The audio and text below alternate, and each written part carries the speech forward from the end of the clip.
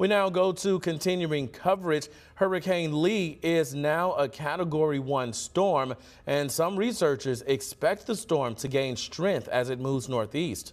Residents are boarding up and packing in their boats along the East Coast ahead of the hurricane. Missouri is under its first hurricane watch in 15 years. The National Oceanic and Atmospheric Administration says the storm is expected to bring heavy rain and flooding to parts of the Northeast.